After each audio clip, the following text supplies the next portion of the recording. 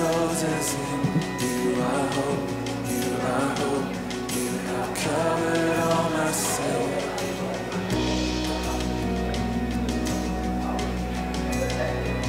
You are peace, when my fear is crippling.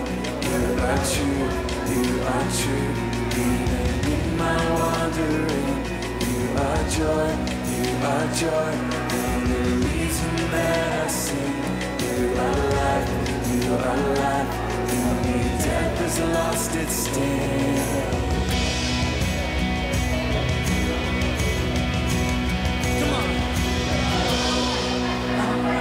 To your arms, I'm running to your arms.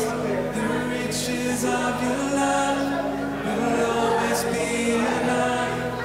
Nothing compares to your embrace. The light of the world forever reigns. You are more than my words will ever say. You are Lord, all creation will proclaim. You are here, in your presence I'm made whole. You are God, of what else I'll let it go.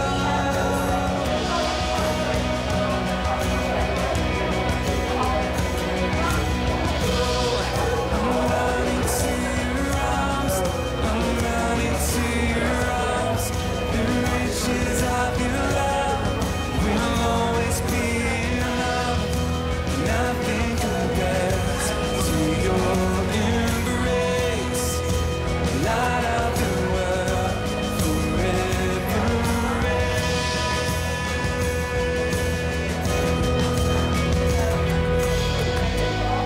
My heart will sing no other name. Jesus. My heart will sing no other name. Jesus.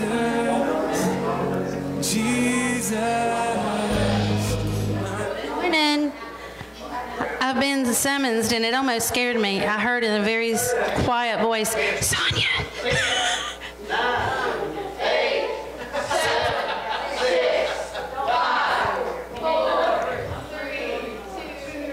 Happy New Year. How's everybody doing? Good, and well. Okay. Well, great.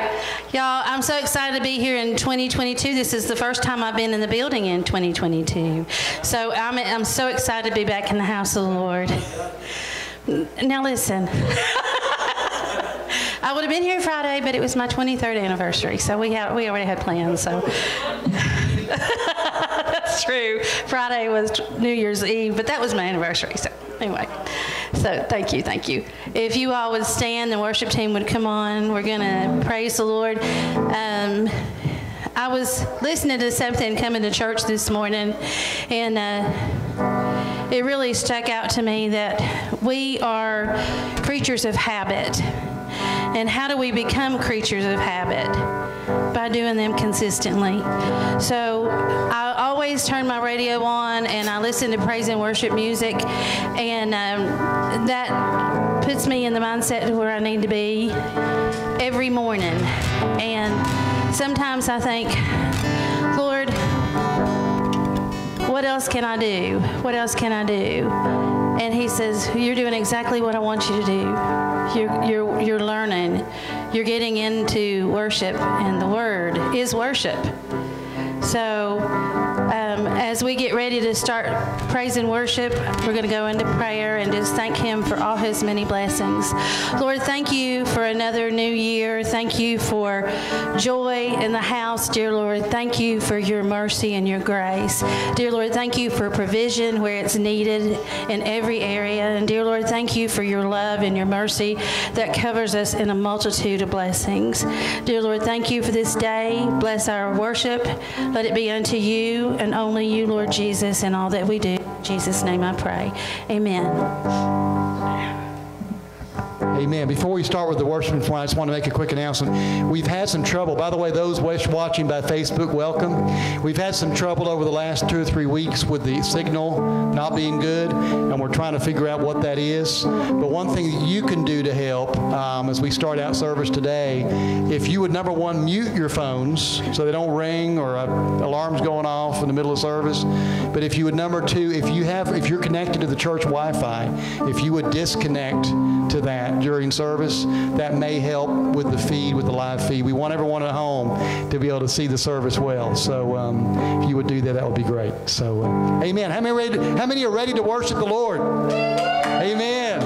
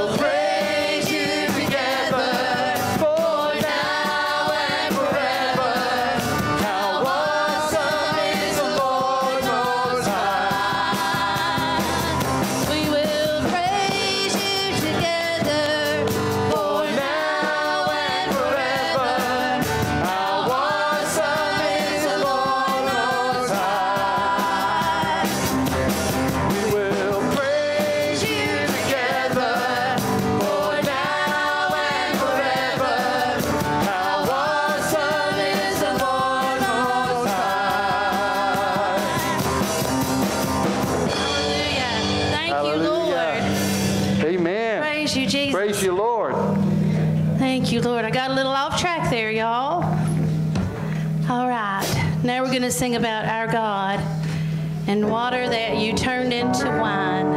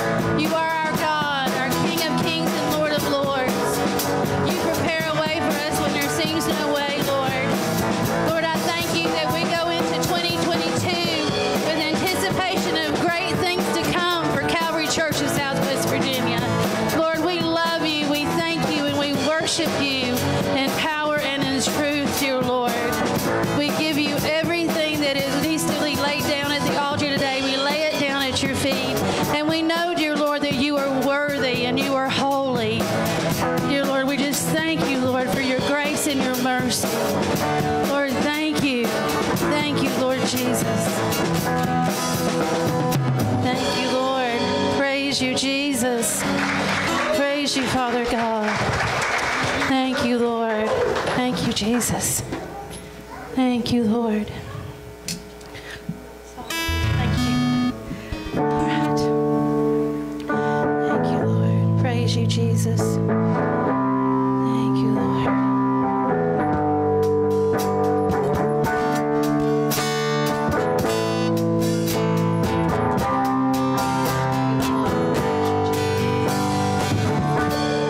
Worthy is the Lamb who was slain.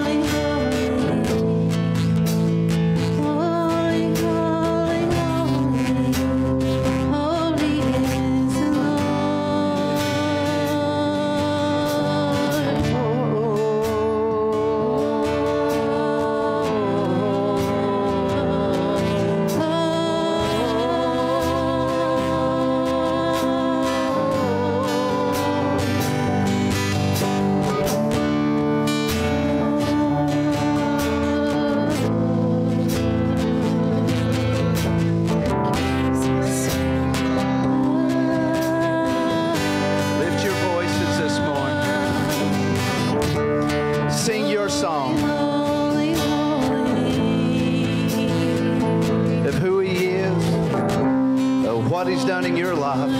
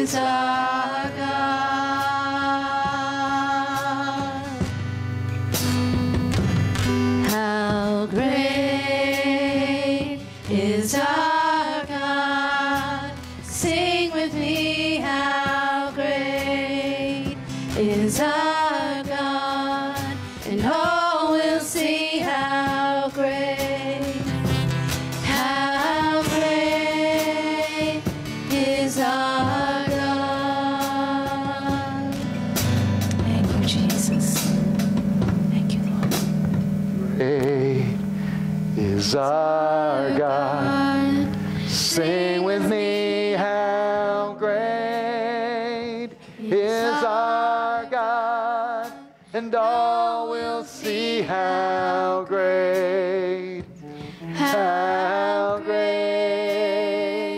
is our God. Amen. Lord, we just thank you this morning. You are great. You are greatly to be praised. You're awesome. You are really awesome, Lord. There's so many other things that pale in comparison to you. You are the reason we live. You're the reason we have breath.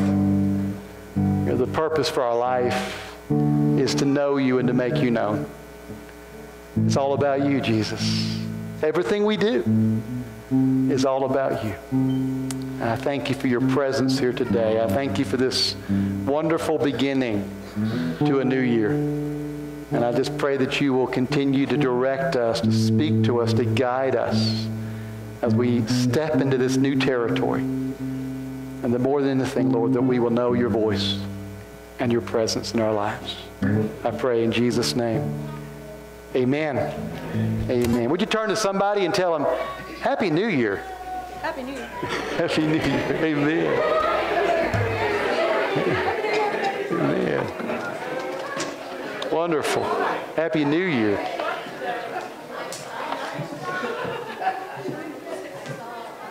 Sure. Man. Didn't the worship team sound so good today? Come on, would you give them all a big hand? Amen. Amen. And I don't want to embarrass her if I keep saying something, but I'm so grateful that Elisa has stepped up and stepped in this last couple of Sundays. What a blessing she is. And I want you to know there's room for more. There is room for more. So we can use more musicians. We definitely need a male voice or two. We could use that.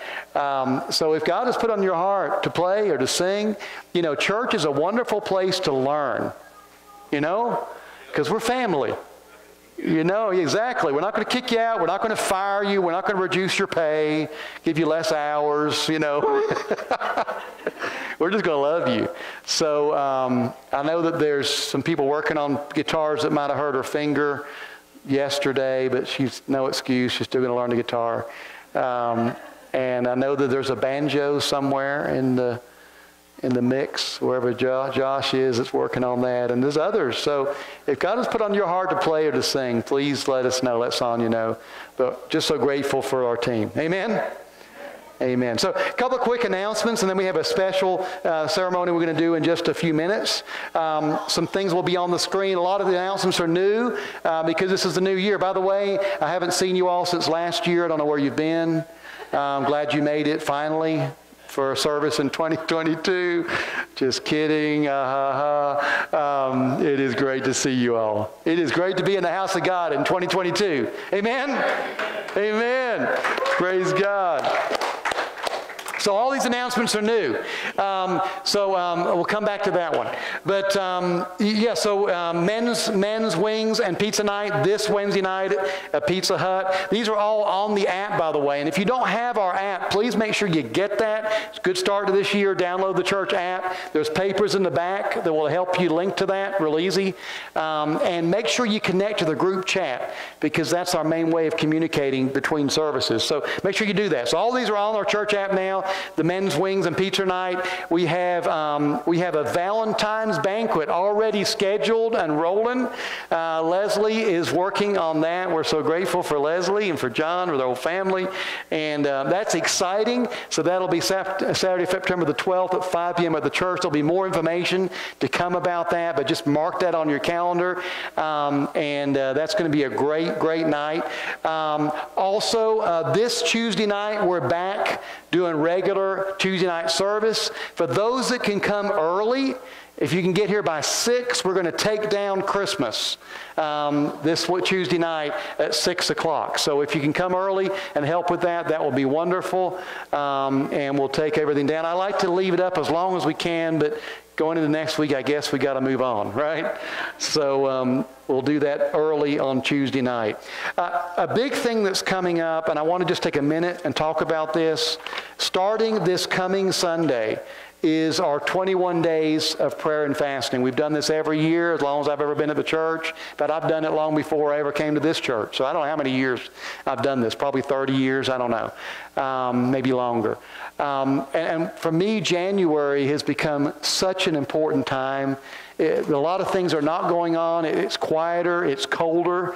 You can't do as much yard work. It's a great time. All the major festivities are over. It's a great time to stop, slow down, and listen to the voice of God. It's a good time to reset as you go into a new year as well and get that regular devotional back on track that most of us kind of slipped up on as we went through last year, to get back your regular prayer time. And so the commitment to prayer and fasting, and we'll start it a week from today. So it gives you a week to eat all that leftover Christmas stuff and all that candy you want to gorge on for the next few days. And then get into a week from now beginning the fast. I'll just mention there are several fasts in the Bible, and I'm not going to read the references. They're up here. I can give them to you if you're interested. There's an Esther fast that was 3 days with no food and no water. There's a self-examination fast in the book of Leviticus, which was 1 day every year, certain day. There was a fast before a battle. That's referenced in Judges chapter 20. If you're about to go into a battle, I recommend some prayer and fasting in your life. We may be going into a battle this year. That's enough reason already. Amen? To fast and pray. Dominion fast is the ultimate fast, by the way. That's the 40-day fast that Jesus did with no food. I've experienced that involuntarily. I think I went 42 or 43 days with just liquids last year.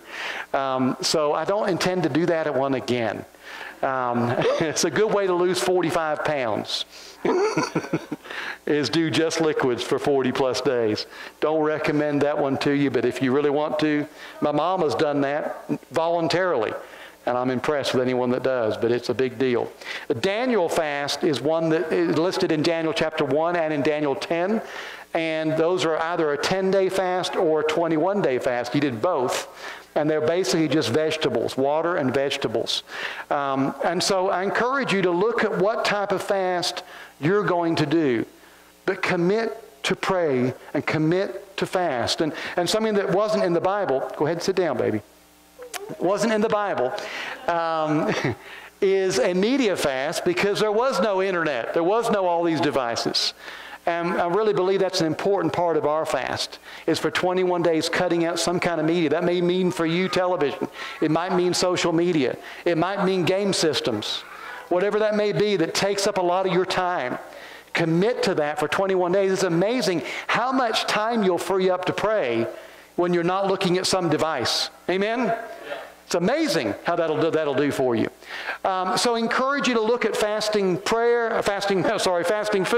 and praying, and fasting media. And whatever you do, when you fast food, don't be wimpy. Oh, I'm not going to fast Pepsi for 21 days. Hey, I did a big deal. Or I'm going to fast broccoli for 21 days. Yeah, I'm really sacrificing. I want to fast something else that I don't like for 21 days. No. Do something that inconveniences you. Do something that interrupts your life and makes you have to think about, oh, I'm not doing that for 21 days, and makes you have to do something different in your life. And let that be a reminder to you at those moments, at least 3 times a day, or however many times you eat. You might eat 6 times a day. However many times you eat, a reminder to you to stop and pray. Amen? So here's some things that I always do every year, and we kind of change up a little bit, but I cut out fast food every year. I cut out desserts and sweets across the board, none of that. We're also going to cut out pork this year. So I cannot get a Powell's burger with cheese and bacon for 21 days after this coming Sunday. I will hit Powell's this week, I promise. But those are some things that inconvenience life for me. And for us, we have to think about what we do, because we always eat an evening meal together. So whatever I do affects everybody else. So that's a discussion Cherish and I have together, and do something we can all coordinate and do. But make sure it inconveniences you in some way that you're reminded to pray every single day. Amen? Something else that I do, this is something very easy to do as far as coordinating, is part of your fast, do a total fast. Often I'll start the fast out with 1 day, 2, 3 days of just water. And I'll end my fast that way. That's really easy to coordinate. You don't have to think about what you're going to fix different. You just don't eat. I don't recommend more than 3 days of that. But to do a total fast for 24 hours, it's amazing what that will do to drive you to really pay attention to God. Something it does spiritually when you fast, it really does connect you to God, because you're denying something your flesh wants in order to pursue Him. And there's something beautiful about that. I will share with you next week some things that you can be praying about as a church. That will come next week in my message next Sunday. But I want to just read a verse. And this is the purpose of fasting. Isaiah 58, starting in verse 6. Is this not the fast that I have chosen? To loose the bonds of wickedness, to undo the heavy burdens, to let the oppressed go free, and that you break every yoke? Is it not to share your bread with the hungry, and that you bring to your house the poor who are cast out? When you see the naked, that you cover him, and do not hide yourself from your own flesh. Then your light shall break forth like the morning. Your healing shall spring forth speedily, and your righteousness shall go before you. The glory of the Lord shall be your rear guard. Then you shall call, and the Lord will answer. You shall cry, and He will say, Here I am. That's Isaiah 58, 6 through 9. The fast that God has chosen is a fast that brings freedom and causes you to hear His voice. So be praying about that. You got a week to figure it out. Amen? And we'll do that together. Amen. One more thing announced, and then we're going to do a special ceremony with the Berg family in just a moment. We've been having some issues with our internet glitching with those watching at home, and we really want those at home to be able to see the service well. We don't know exactly what it is, but if you are connected to the church Wi-Fi, if you wouldn't mind to disconnect during service, and then also while you're doing it, go ahead and mute your phone. That's a good thing to do, so that service is quiet for everything that's supposed to be quiet. But maybe that'll help the live feed at home. All right. Secret sister forums due next Sunday. I need a secret sister. They get good stuff. Can I be included? No? Oh. Well. All right, so I want to ask, before we do the offering and dismiss the kids, if David and Raquel and Edward, is that the right way to say it? Is that correct, Edward? Edward, okay. Edward and Laura Salcedo, and also Isabel, if you would come up to the front here, amen. And I want to ask you all to stand facing everybody, if you would. Just stand facing everybody. Okay. All right. Amen. Oh, really? I don't think you realized. Okay. Just us three. All right. So how you doing? It's good. Good. Haven't seen you since last year. Where you been? Yeah. I'm so glad you're laughing at that. I want everybody to laugh. Amen.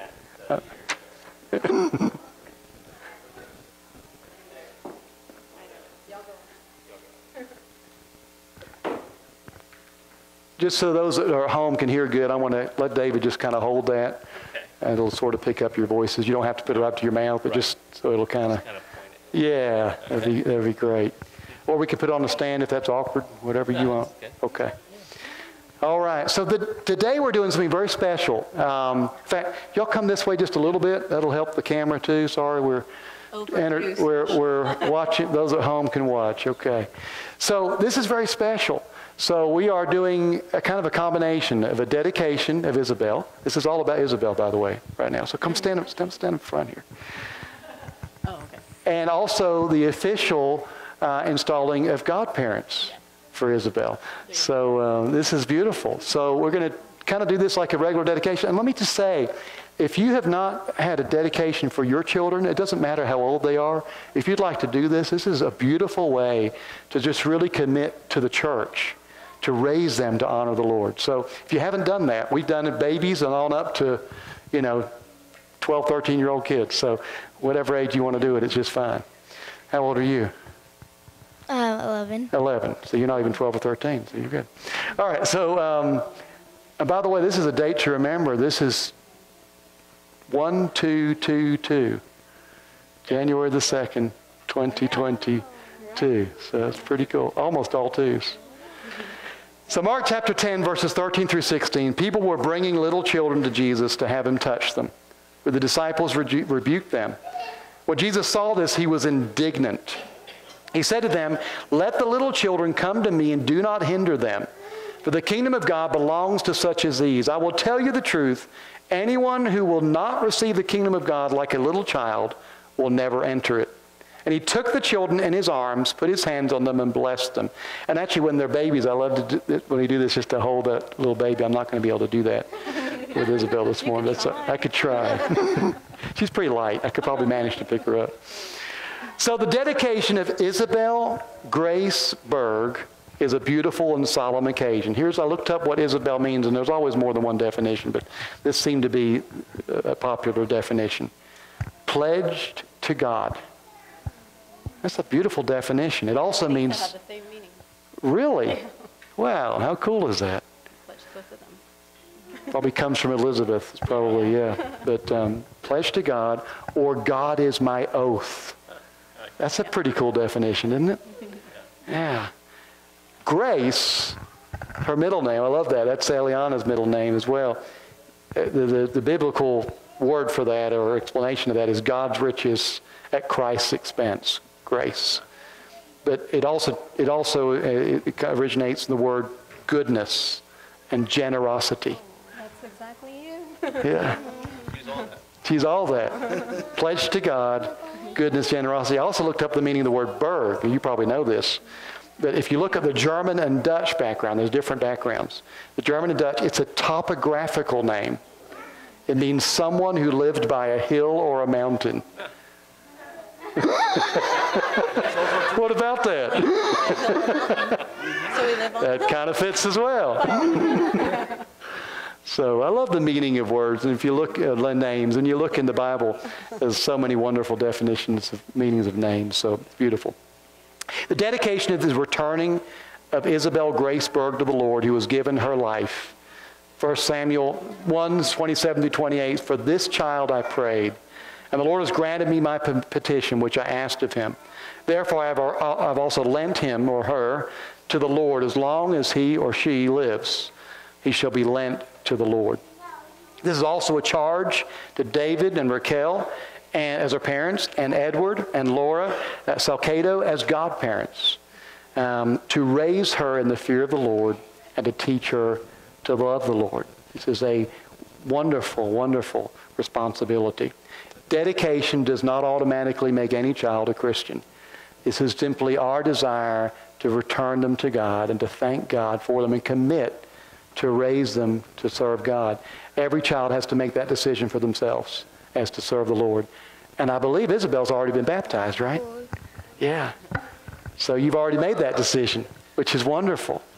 And our job is to help encourage you to keep down that path so that you may continue to make that decision to honor God.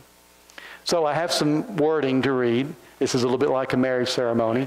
So I'll get the several words I read, and after I get through it, I'll say, do you accept this charge? And you'll just say, I do. And then there'll be the same thing for the church. Esther, you got to go sit down, baby. She's trying to lift my leg up as she hugs me. All right. David and Raquel as parents of Isabel Grace, and Edward and Laura as godparents. I charge you this day before God and before all of these present to live an example of a truly godly life before her, doing only those things that are pure and right before God, to teach her to love the Lord Jesus Christ, to bring her to church so that she may receive additional instruction and enjoy God's presence, to pray for her and with her that she may, as she already has, receive Jesus Christ as her Lord and Savior while she's still young. This is your responsibility. Do you accept this charge? I do. I do. Amen. Praise God. Isn't that beautiful? Amen. So I want to pray for you. I want to pray for the parents and the godparents, and then we'll turn to the congregation. So Lord, we just pray for Edward and Laura, for David and Raquel, parents and godparents of this beautiful young lady, Isabel. We pray that you will strengthen them, and even that they have made the commitment to live for you, to show Christ to Isabel in the way that they live, to pray with her, to bring her to church, to guide her in the path of following you. I pray that you will strengthen them. I pray you'll give them wisdom. I pray that you'll give them understanding. I pray, Lord, that you'll give them perception in areas. And when things need to be addressed with Isabel, they'll do it with grace and with insight and with love and with understanding, but also with strength and with confidence. And we pray, O Lord, that you will continue to reveal yourself to them as parents and as godparents, that they will know you in an ever-increasing way. They won't ever become stagnant in their walk with you.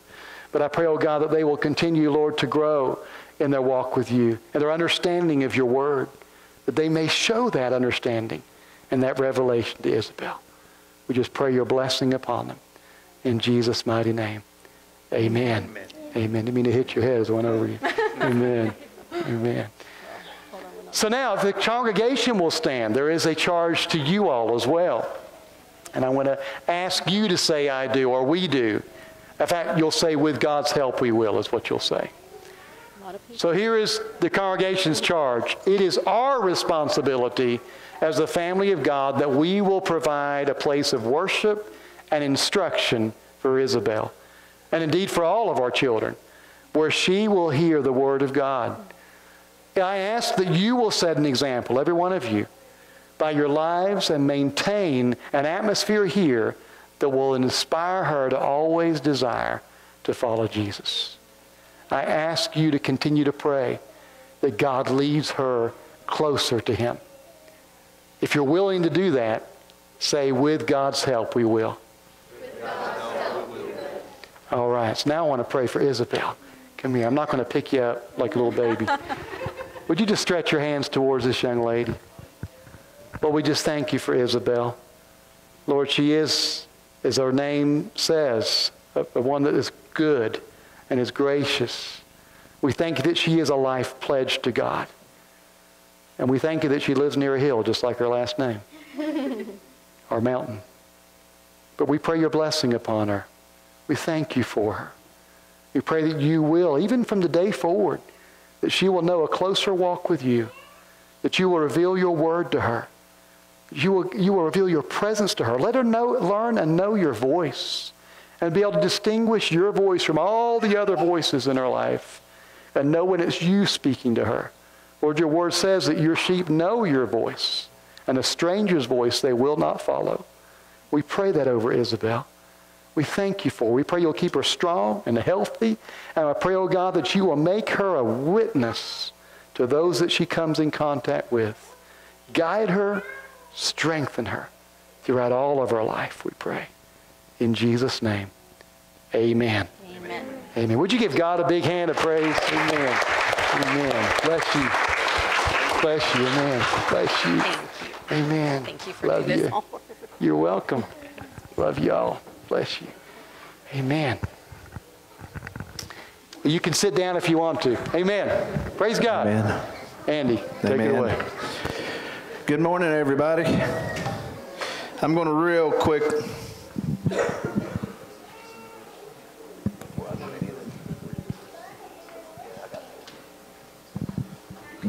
Amen. Everybody doing all right today? Isn't it great to be in the house of God? God is so good. All right, kids, I need y'all to listen to me real quick. After Miss Leslie sings, you're going to be dismissed, so y'all need to pay attention to Miss Leslie. She's going to be y'all's teacher today, and you've got to wait until she sings before you're dismissed, okay? All right, real quickly. We've been moving, so my life is a little disorganized at the moment. I need everybody that has a birthday this week to stand up. Absolutely nobody. Oh, wait a second. Ivy's got a birthday this week? Had it Sunday. Okay. We can sing to Miss Ivy. We didn't sing to her last week, I don't think. All right, so we're going to sing happy birthday to Miss Ivy, okay? Happy birthday to you. Happy birthday to you. Happy birthday, dear Ivy. Happy birthday to you. Amen. How old is she, Leslie? She's 4? Awesome. We've got a really, really huge group of kids in this place, don't we? I'm going to quickly move on. This year, guess what? You have a whole new year to give. If your giving was down last year, pick it back up this year. There's a lot of things happening in the community. There's a lot of things happening in this church. How many different ways are there to give here at church? In the basket and online on the app. That's the way I give. The app has come in extremely handy for me. So as you give this morning, I want y'all to, kind of reflect back on what you did last year. And I want to challenge you this year. Really seriously challenge y'all to step it up this year. I promise you, God will make a way in your life when it comes to money. In other areas too. We bought a house this year. The other Hales bought a house this year. The Smiths bought a house this year. Chris bought a house this year. Last year. Oh, yeah, sorry. Y'all know what I meant. The Colsons bought a house. And I think Clay and them bought a bunch of houses. So I promise you and challenge you to give. If you give, you can't outgive God. And He'll make that little piece of pie bigger for you. Here it is. In your bulletin, there are prayer request slips. Every week, we put our prayer request in this box, and we spend time praying over it every single week. So I want to encourage y'all that it's okay to put your prayer request on paper. They are prayed for. They're not just stuck in a box and overlooked. You know, your needs are important to God and they're important to us. So as you give this morning, you can go ahead and put your prayer request in the basket as well. We'll pray over those. So Lord, I just thank you right now. Lord, I thank you, Lord, that you're in charge. Lord, you know the situations in our lives. And Lord, as we give, Lord, I ask you to give back. Lord, so we can give more. Lord, and we reach out to you for our family members that are lost. Lord, we reach out to you for healing in our bodies. And Lord, we just thank you. We glorify you in Jesus' name. Amen.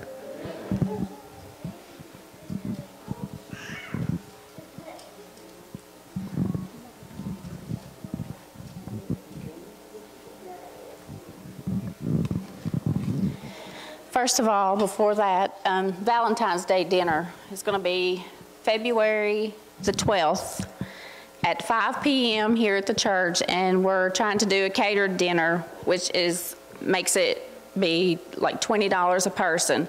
And you'll have steak or chicken, whichever one you choose.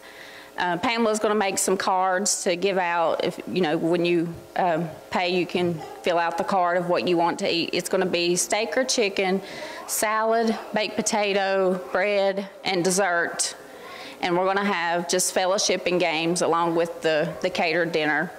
So anybody who is interested, let me, or I guess Pamela, is it okay for them to let you know since you're going to make cards to hand out? Or so, and we'll. If you have any questions, you can just ask, and that's what we're going to do.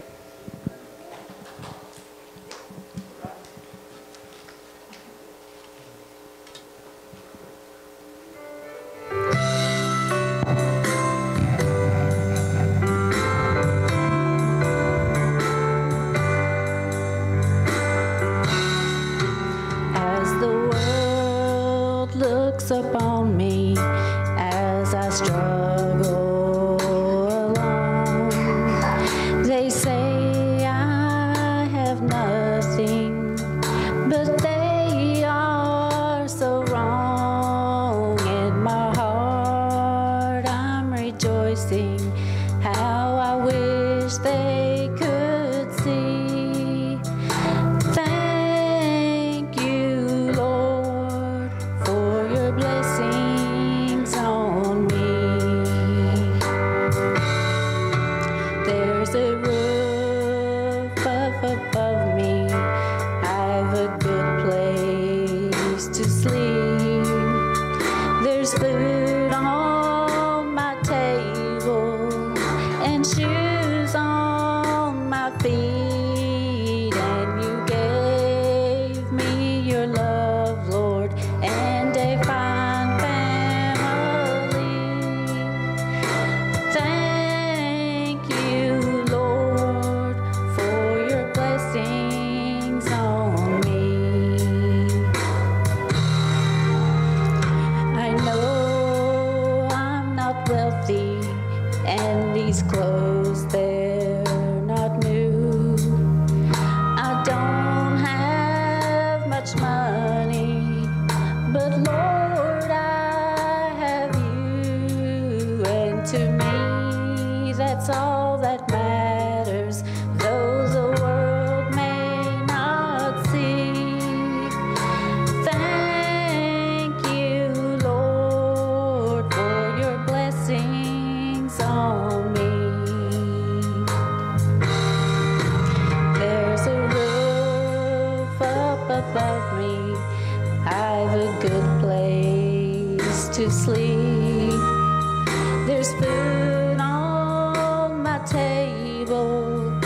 and shoes on my feet, and you gave me your love, Lord, and a fine family. Thank you, Lord, for your blessings on me.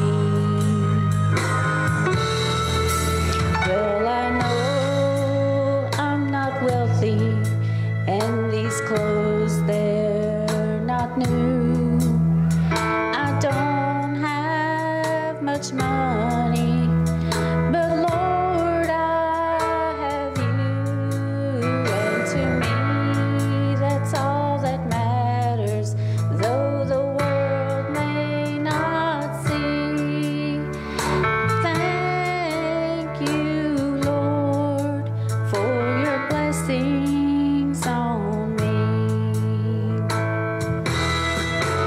There's a roof up above me and a good place to sleep. There's food on my table and shoes on my feet. And you gave me your love, Lord, and a fine family. Thank you, Lord, for your blessings on me. Thank you, Lord, for your blessings on me.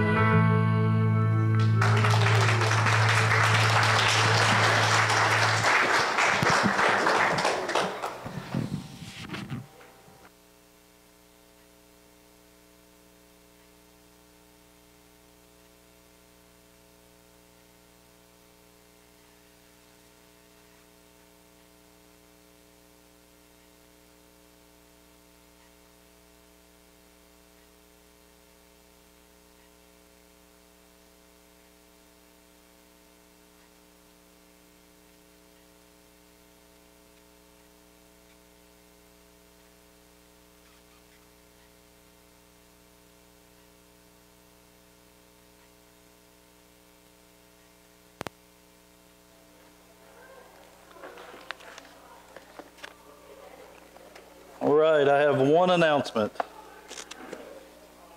It says, I put a table in front of the nursery with clothes on it and have been left here for a while. Please go through and get what is yours. So,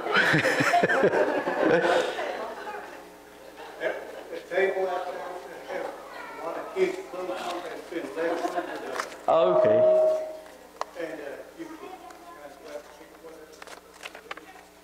Okay, so.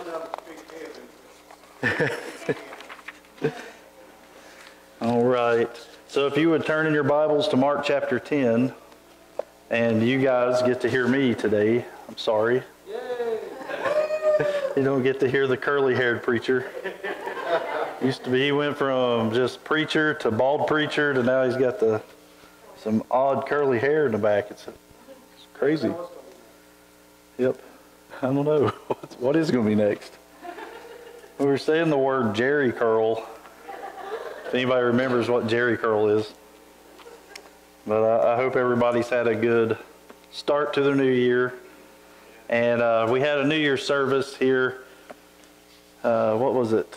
Friday. It was New Year's Eve. So we had a New Year's service, New Year's Eve, and it was great. And one thing that I felt when I was there was, it was like through this past year, as I was looking around, I was just seeing brothers. Yes. You know, seeing so many brothers. It's like I have a brother sitting right back there, and we share the same mother, you know. But it was neat. But I was seeing, like, I was seeing men and this bond that I have with them, and just this inside of me, where if somebody was to mess with one of them, that just, I was going to be there for them, you know, like true brothers. And it's just great what the Lord has done for us. Give us this church family. So, before we get started, I'm going to tell a joke. Now, I'm not good at telling jokes, but I heard this one, I thought I'd tell it. So, it's a Little Johnny joke. Has anybody ever heard Little Johnny jokes? Yeah. Little Johnny? Nobody? Some of them are dirty, but not this one. Not really. I edited it. Now, Little Johnny was in Sunday school class, and the teacher in Sunday school was kind of quizzing the kids, seeing what they knew about the Bible, about holidays, and just wanting them to understand what everything was about. So the teacher was going around, she asked one kid in the class, she was like, what is Thanksgiving? What's Thanksgiving about? And the little kid was like, well, Thanksgiving's about when we get together with our families, we eat a lot of food, but the most important part is that we're giving thanks to God for everything He's done for us. The teacher's like, that is great. She's beaming with pride. And then she asks another kid, she's like, what is Christmas about? She's like, Christmas is about the birth of Jesus and how God became a baby in the manger. And the teacher's proud. She's like, yeah, that's great. And she's like, Little Johnny, what is Easter about? And Little Johnny said, well, Easter is about is about Jesus rose from the grave. He came out of the grave, came up out of the grave. And as the teacher was about to say, good job, Johnny, and Johnny says, he came up out of the grave. And if he sees his shadow, he has to go back down for 6 weeks. It's just funny because there's so much of what we know is what we know. And we think a lot of times that we know this book and we think we're right about a lot of things a lot of times. And then one day, you kind of realize, oh, I was a little bit wrong about that one thing. But what's important is that we learn this book, right? That we reverence this book, that we break into God's Word and we treat it with the respect it deserves. And I was thinking as this year goes forward, one thing that we could dedicate is like, well, I know we can make a lot of promises like losing weight or things that are harder to do. And like maybe you can't read this book in a year, or set to one of those plans and stick to it. But one thing that we could do is just recommit ourselves to holding this book in reverence. Yes.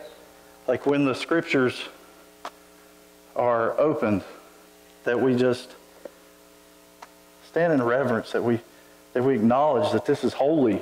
Yes. And that we truly, if you really want to know God, yes, we pray and we fast and we seek to know Him, but if you really want to know Him, you get into this book and you treat it. You treat it like it is, right? Like it's the Word of God. This is the book God meant for us to have. And it's here. God used men to write this book, but He used them like an artist uses a paintbrush. You don't give credit to the paintbrush for the painting that you see. You give credit to the artist. And God may have used men to write this, but He's the artist. Amen. He's the author of this book. Yes. All right. So if you could read with me in Mark chapter 10, we're going to go verse 17, chapter 22. Or chapter 22, I'm sorry. Chapter 10, verse 17. We're going to read 17 to 22. And hopefully I get a little better with my words. All right, how about we do this? How about we stand, if you can stand. If God has given you strong legs this year, let's stand and hold God's Word in reverence as we read it. Verse 17. Now as He was going out on the road, one came running, knelt before Him and asked Him, Good teacher, what shall I do that I may inherit eternal life? So Jesus said to him, Why do you call me good? No one is good but one, and that is God. And you know the commandments. Do not commit adultery. Do not murder. Do not steal. Do not bear false witness. Do not defraud. Honor your mother and your father. And he answered and he said to him, Teacher, all these things I've kept from my youth. And then Jesus, looking at him, loved him and said to him, One thing you lack. Go your way, sell whatever you have and give to the poor, and you will have treasure in heaven. And come take up the cross and follow me. But he was sad at this word and went away sorrowful, for he had great possessions. Let's pray. Lord, we thank you for this wonderful, amazing day you've given us, this amazing opportunity we have to come together as a family, to come together as one, to try to get to know you more. Lord, to worship you, to praise you, to honor you, Lord. God, I ask that as we are gathered here, Lord, as we're studying, as we're digging in and reaching out to you, Lord, as we're inviting your presence in, God, I ask that you would fill this room with your Holy Spirit. Lord, that you would fill me with your Holy Spirit. Lord, as I teach this, that you'd keep me humble. Lord, that I wouldn't be puffed up with any prideful ideas. God, that it would be you speaking through me. Lord, I ask you to hold me accountable for every word that comes out of my mouth. Lord, everything I say, Lord. Lord, we praise you and we thank you for doing this. In Jesus' name, amen. All right. So as we read, it kind of leaps right into an action moment. You know, Mark is a book of action. It's just a book. It's more of a book that men like to read too. Like it's just a book where you get to dig in. You get to fast forward to the gunfight. You understand? It's like you just jump right in. And in this verse, it just goes from one thing to another. And the first thing you see is that this man approaches Jesus, right? He just jumps right in. And in the Synoptic Gospels, Matthew, Mark, and Luke, this story's covered in all three. And when you put them all three together, you realize that this man is rich, he's young, and he's got authority. He's a ruler over something. And so if you're reading this story and you come across it and it's like rich young ruler, and you're like, well, it just says he's rich. It doesn't say he's a ruler. Or it doesn't really mention his age. Or just understand that when you put all three of them together, that's where you get those pieces. That's why it's important that we read all of this, you know. It's fun to stick to one, but dig in, but it is important. So we see that this guy's rich and young, and he's got some authority, some power. And one of the things that sticks out immediately is that his disciples didn't try to stop this guy. Right? He jumps right in. Disciples basically, I imagine that they could probably be in the middle of a conversation, right? Have you ever had the guy that just busts in the room, doesn't care that other people are talking, interrupts everybody with whatever he wants to talk about? You ever been around that guy? Yeah, it's okay, David. But at work, I deal with that a lot, you know. We'll be dealing with one problem and somebody just busts in with their problem, and it's like they don't wait their turn. They don't say, excuse me. They just bust in, and it's like blah, blah, blah, blah, blah. And it's like, okay, and you try to take that in, you try to hang on. But I imagine this is kind of what happened. They are walking around, they're talking, they're with Jesus. You know they're talking. You know you're asking questions when you're with Jesus. And this guy busts in and just interrupts with his issue. And nobody tries to stop him. Nobody says, hold up, buddy. He doesn't have time for you. Or Jesus is a little tired right now. And that doesn't really have significance unless you take it into context. And if you back up to verse 13, and you see what happened here, it says, then they brought the little children to him, that he might touch them. But the disciples rebuked those who brought them. But when Jesus saw it, he was gently displeased and said to them, let the little children come to me.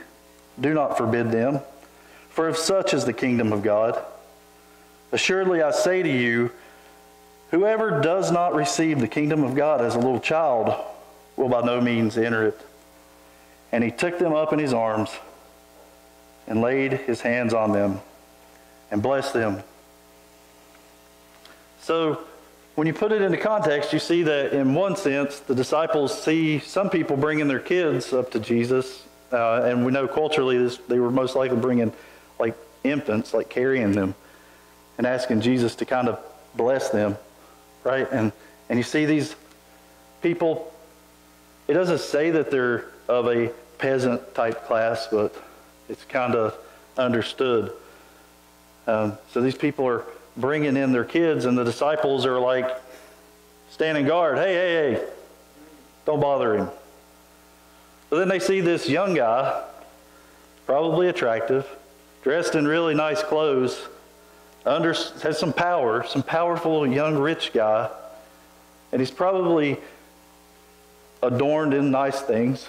Yeah. Maybe he has some servants with him, and he sees them approach Jesus, and they don't even think. They don't hesitate, of course. Come on. Come right in. Maybe they offered him a good seat. As Christians, it's easy to fall into that trap. But as followers of Jesus, we're following him. We're letting him set that example. And this really doesn't have a whole lot to do with what I want to get into in this text, but it is a strange way to kick it off.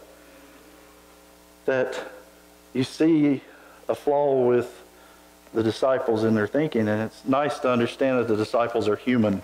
Yeah. Sometimes we have this thought of them as being perfect, or we'll point out like one little incident.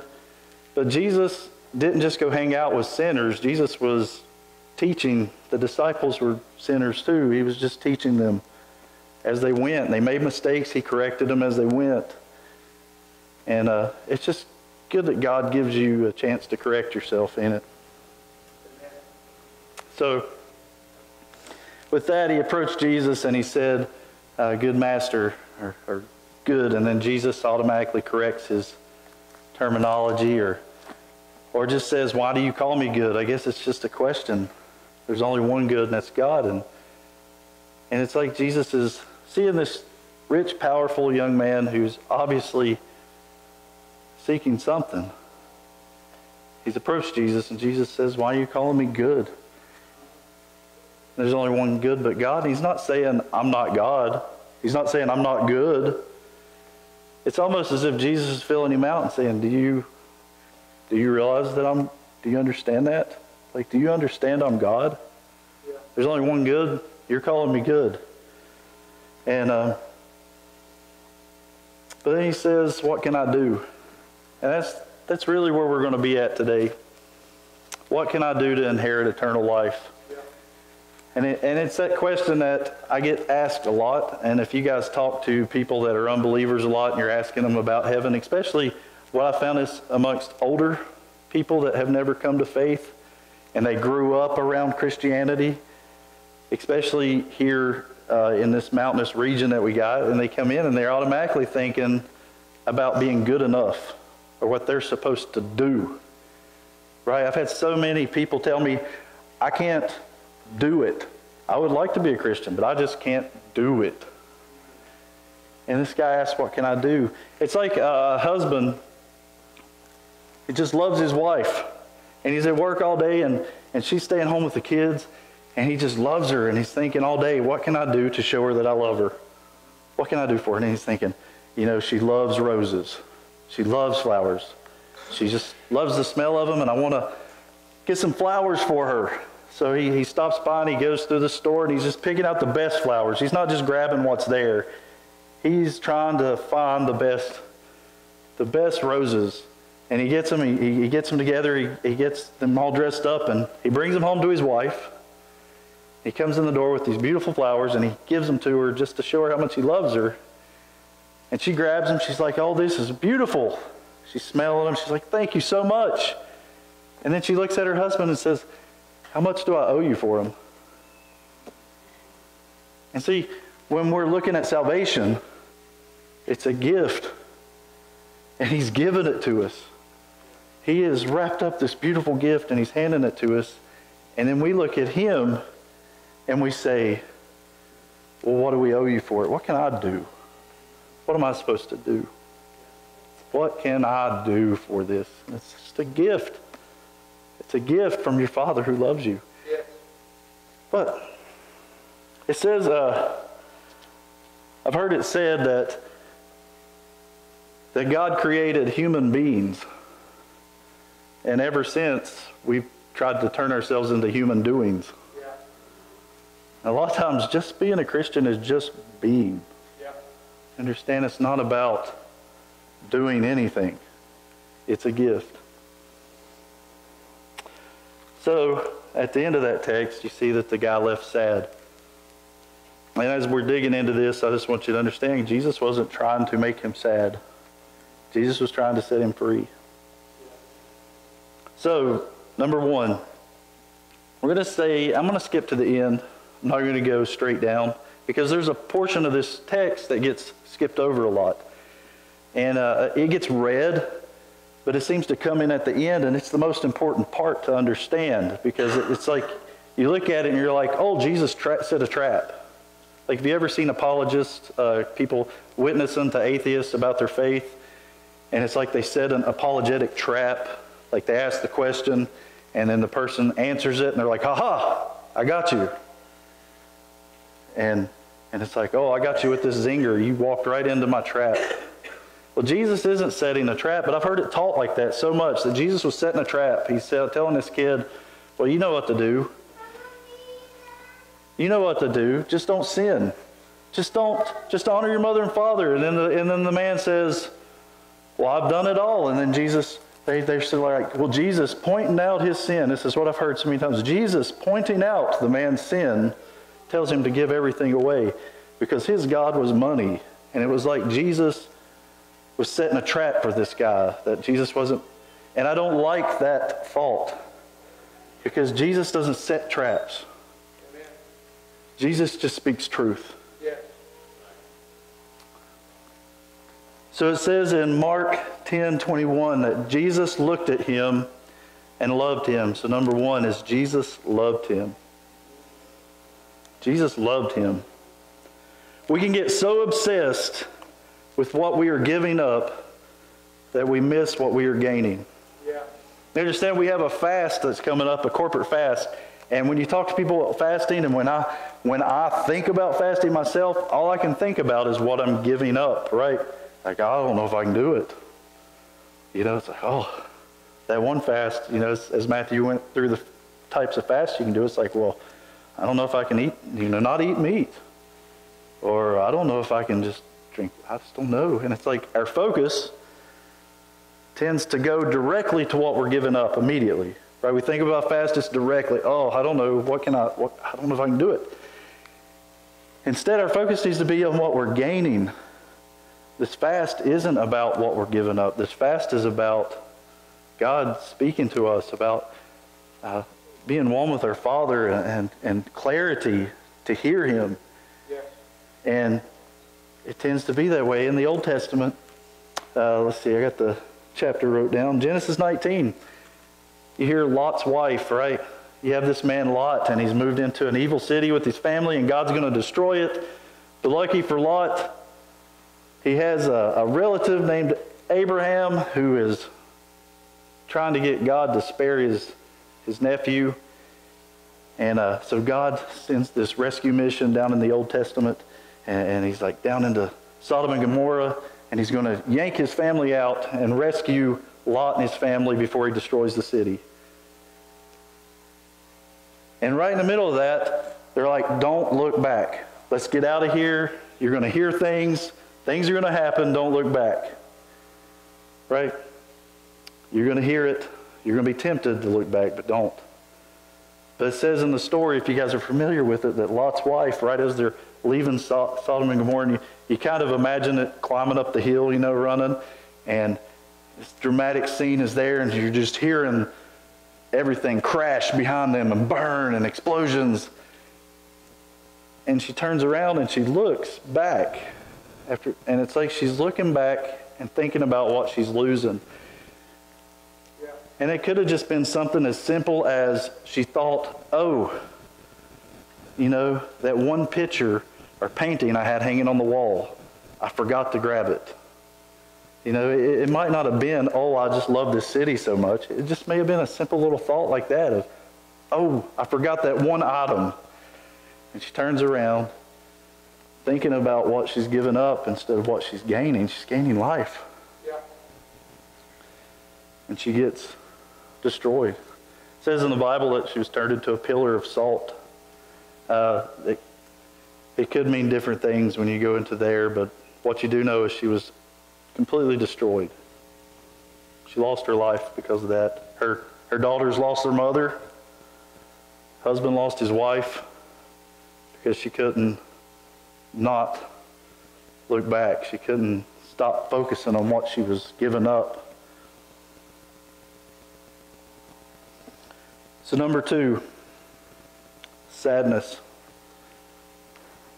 We read that this man left sad because Jesus told him to take everything he has, sell it, give it to the poor, and follow me. And it tends to be taught, and as I was reading through this text and praying about it and reading what other commentators have said, it's like they just jump right to this guy being sad, and it's like you miss what's really happening here is Jesus is making an offer.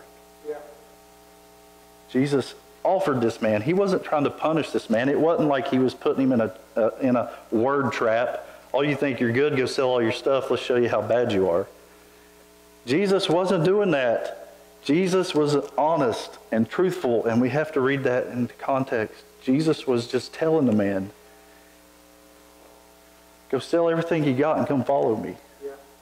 Read it without all this contextual lenses in front of your eyes.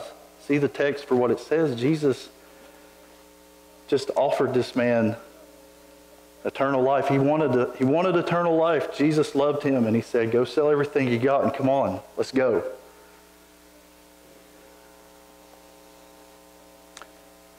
So a lot of Christian sadness comes from trying to follow Jesus while carrying luggage.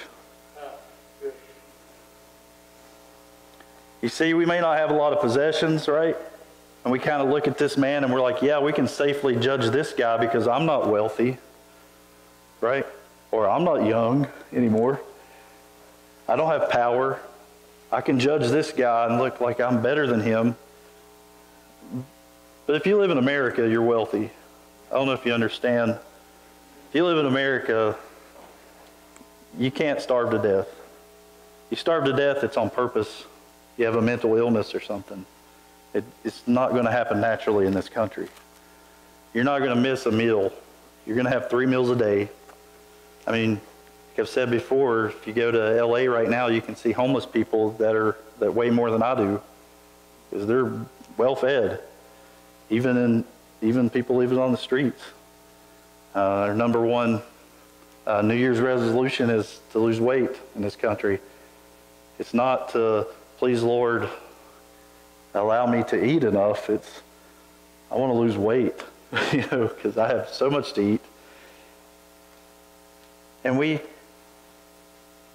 tend to hang on to luggage that's like bitterness, unforgiveness. Right? We try to follow God.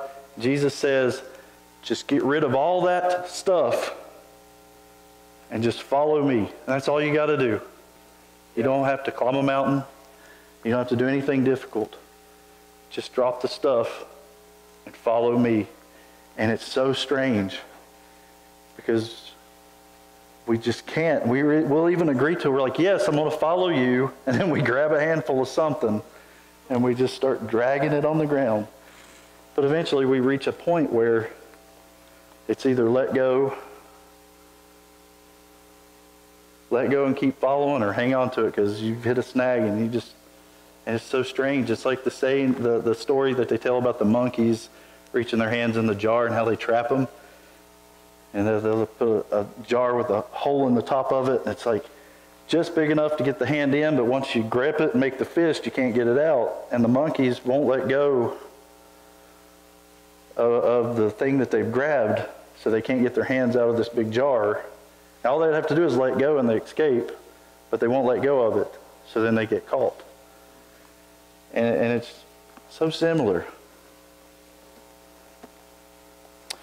So, well, if you guys will bear with me, we'll go to Matthew 6:24.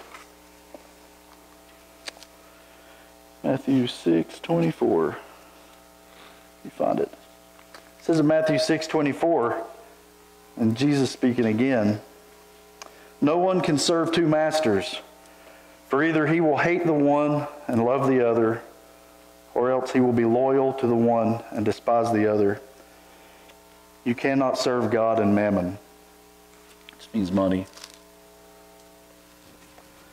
So a lot of times we're following Jesus and we're saying we're followers of Jesus, but we're followers of Jesus and there can't be an and.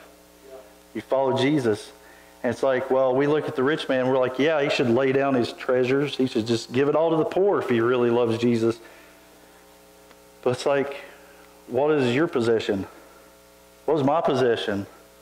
Is it my political affiliation?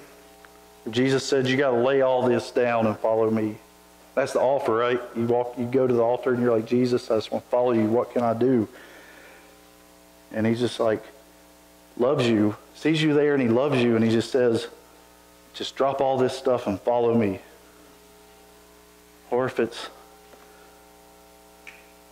can be anything. It's so easy to judge. It's so easy to look at a wealthy person and judge them.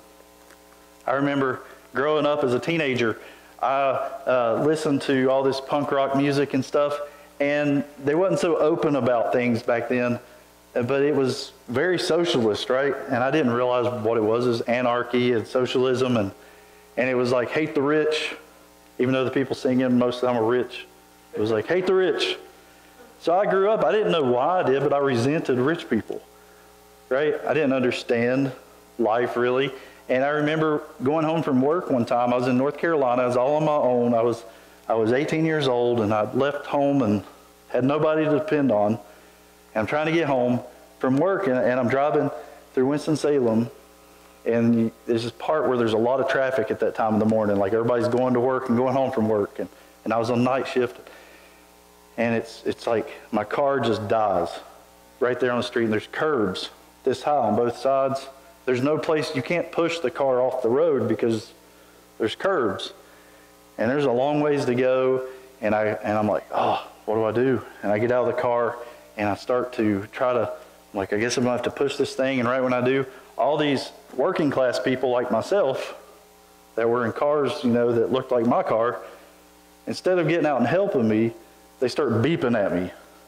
Like they see I'm trying to push this car, and they're beeping because I guess I'm not pushing it fast enough. And just beep, beep. And if that wasn't good enough, it starts raining.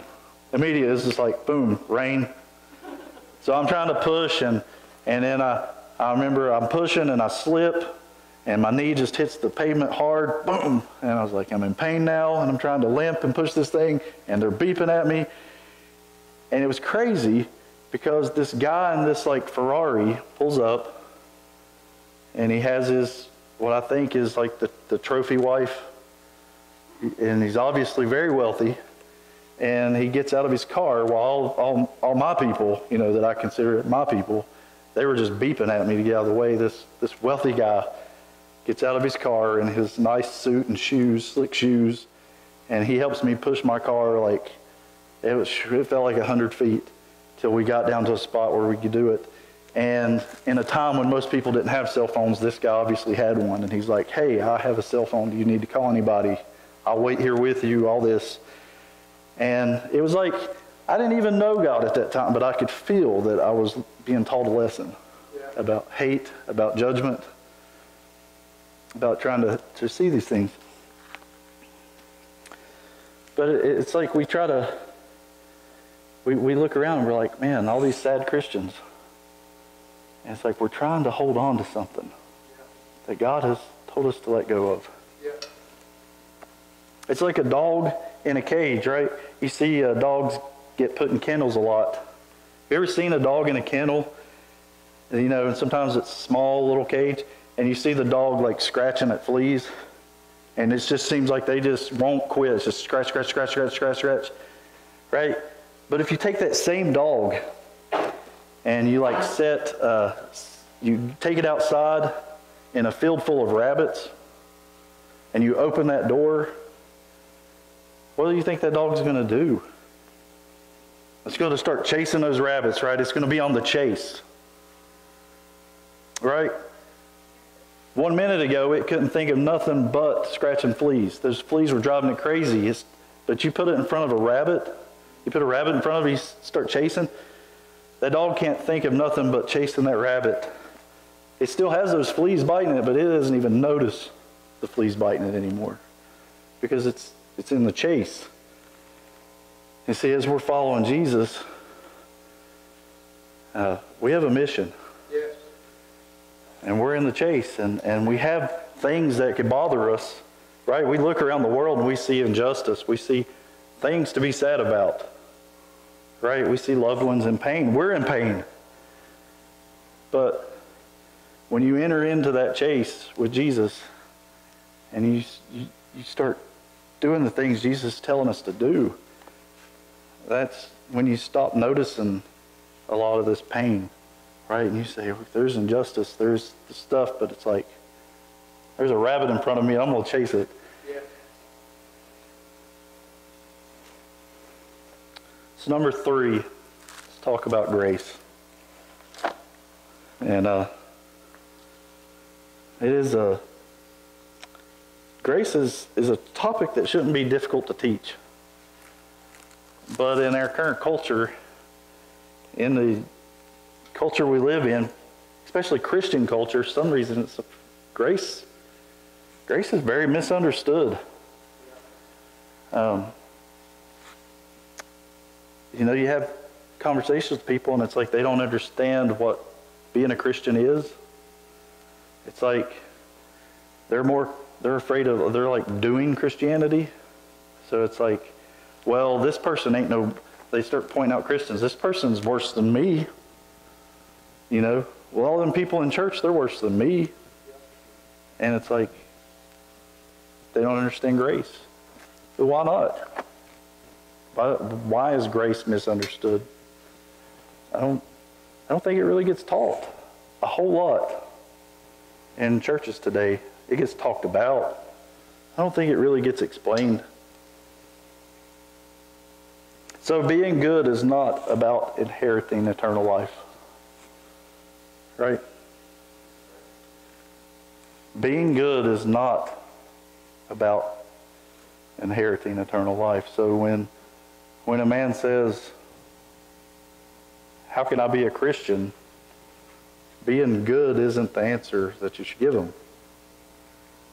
Right? I had this conversation with a young man, and he was raised around church. He knew, like, as a child, and the message he kept hearing was, I got to be good. I got to be a good boy.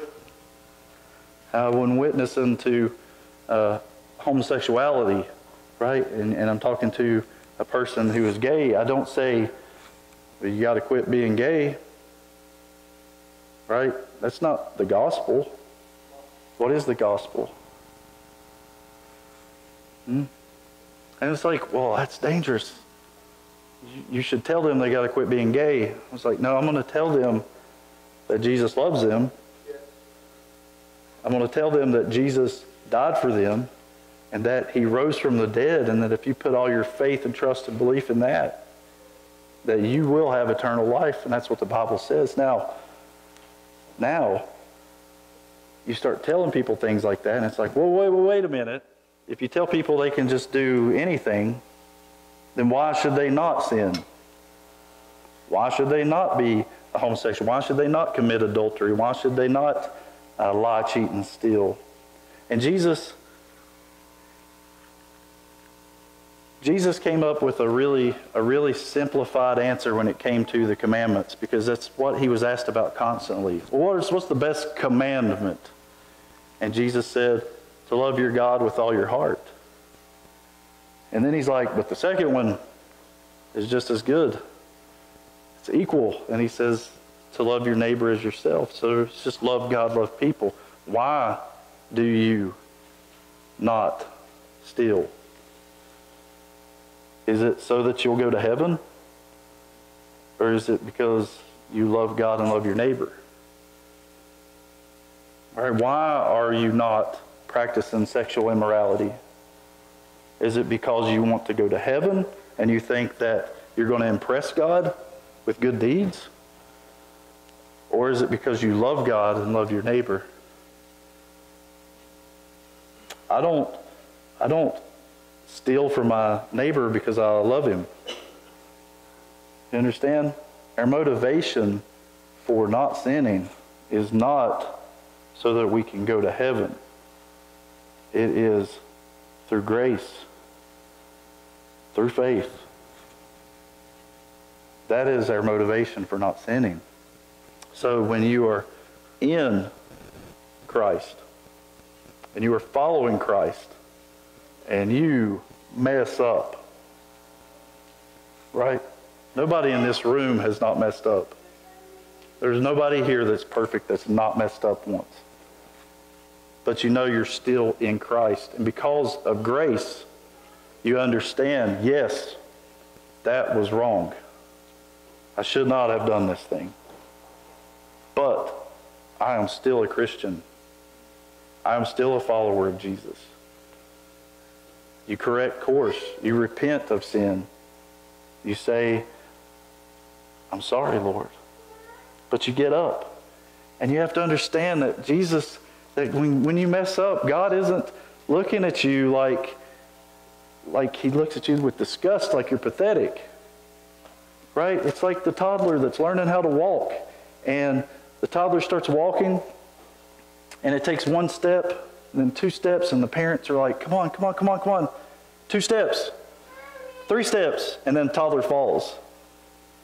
Would the dad stand over the toddler pointing at him and yell at him and say, you pathetic little kid, you only did 3 steps? Or, and most of you guys know this, you pick the kid back up. You understand? You pick the kid back up and you say, you did 3 steps. You're so excited. The kid did 3 steps. And you say, let's go for 4. Let's try to get all the way across the living room.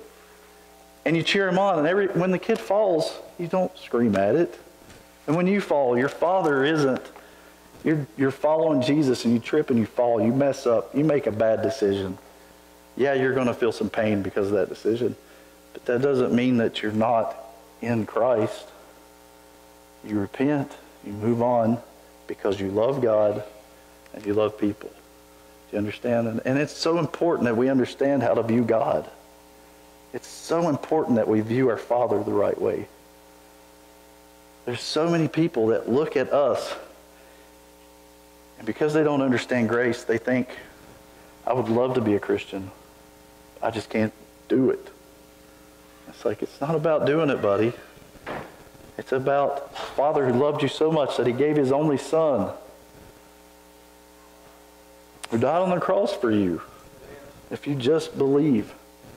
We look at Jesus and we say, just like this man, we go, what can I do to inherit eternal life? And the answer is, just believe.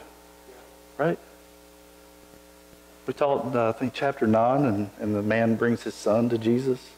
And he says, can you help him? And Jesus answers, can you believe? That's it. Just believe.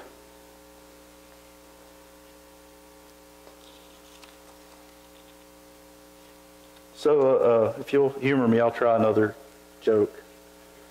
Another Johnny joke.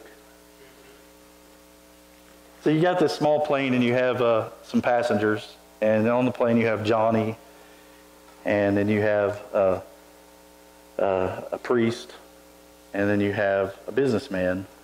And then you have the pilot, of course, flying the plane. Well, the pilot comes out and tells the guys, he's like, I'm sorry, something's happened. We have a fuel leak. This plane is going down. And then he's like, He says, there is 4 of us. There's 3 parachutes. I'm the pilot. I'm taking one. See you later. You guys work it out. And the pilot grabs that parachute, puts it on, jumps out of the plane. All right, so at that point, you have little Johnny, the businessman, and the priest. Well, then the businessman's like, guys, you guys don't understand how important I am. He's like, if the world needs me. I am important. I have a lot of employees. I'm sorry, but I'm grabbing this parachute. I'm sorry, guys. He grabs the parachute, jumps out of the plane really fast, and then there's one parachute left.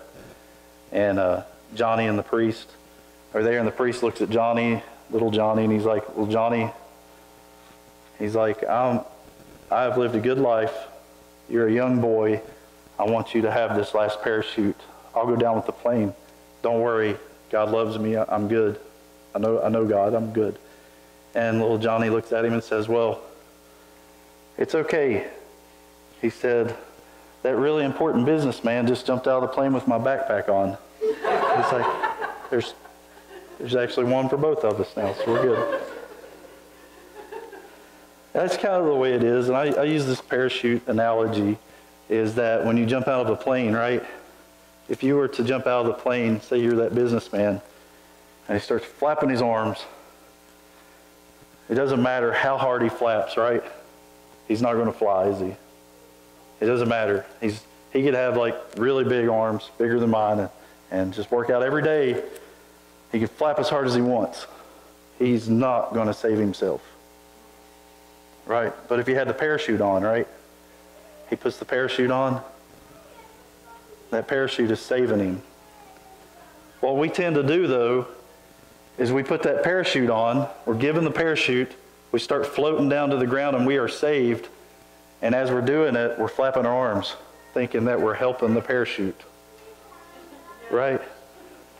And we convince ourselves, I'm helping the parachute. It's a good thing I'm doing this. But it's ridiculous, right? It looks ridiculous. You see a man floating to the ground with a parachute, and he's doing this, thinking, it makes no sense. But that's the way that we tend to approach our faith. And it's like, no, flapping your arms isn't helping. It isn't saving you. But we do have a mission to save others. So while we're busy trying to flap our arms and earn our way and do things to impress God, there's these people that are suffering, people that need to know Him. Correct? People need to know Jesus, and we got to let go everything. So the musicians want to come up, and I'll close out. I just want to say that, like Matthew said at the New Year's service, a lot of times this new year is like a fresh start. You know, it's really just another day. It's just a day. But it's a fresh start for a lot of people. And it can be a fresh start for us. So as we start this year, we go into our fast, let's let go of things. Amen. Don't let anything hold you back. Whatever you're gripping in your hands, just drop it and follow Jesus. And if you're struggling with not feeling like you're worthy, you're not worthy. You're not worthy of the gift God gave us. That's the thing, is it's the greatest gift that's ever given, but you got to be okay with that. Just accept Him. Don't let anything hold you back. Let's pray, guys. Lord, we thank You for Your amazing gift that You've given us, Lord. Father, we thank You for being here with us today. Lord, I thank You for using somebody like me, Lord. God, if I can get up and teach Your word, anybody can. Lord, we just ask that You help us this year, Lord, to see the things that we need to be doing, the mission, Lord. God, help us to stay on mission this year. Lord, give us a clear vision. Lord, help us to see the next step. Lord, we just thank you and we praise you. In Jesus' name, amen. Guys, as they're praying, I want to remind everybody that this altar is open. And if there's anything you need to lay down this year, just come to this altar and leave it at this altar. And let's truly follow Jesus and just be Christians. Thank you.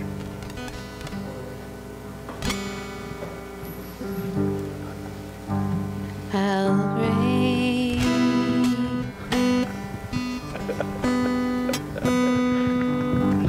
how great is our God.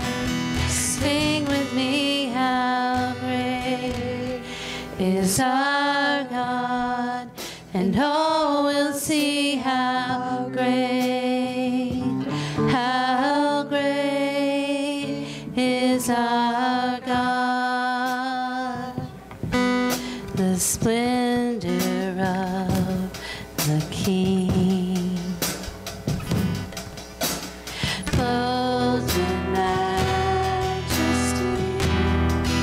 Let all the earth rejoice. Let all the earth rejoice. He wraps himself in light, and darkness tries to hide, and trembles at his voice, and trembles at his voice.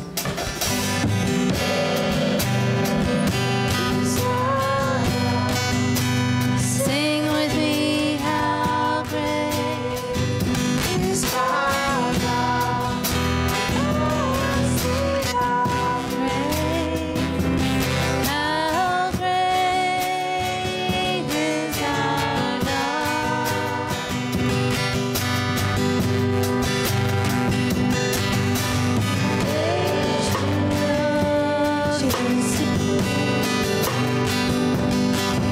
and time is in his hands, beginning and the end, beginning and the end. The Godhead three in one, Father, Spirit, Son, the Lion and the Lamb, the Lion and the Lamb. How great is our God. Sing with me, how great is our God. And all will see how great is our God.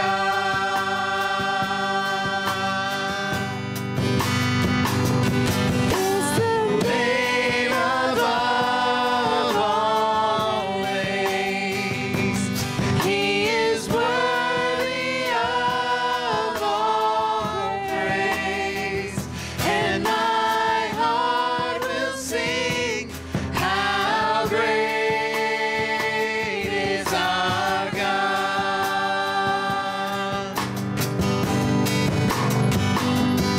It's the name above all names.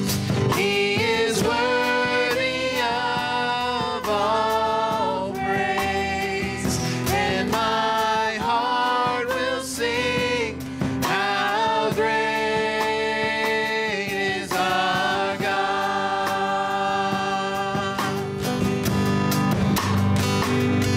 How great is our God. Sing with me, how great is our God. And all will see how great is our God.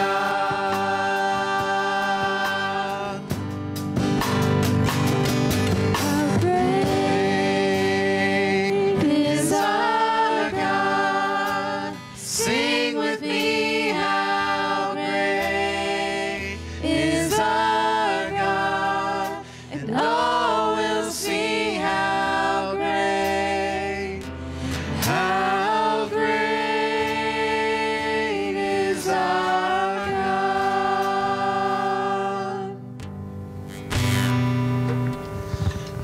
right, amen.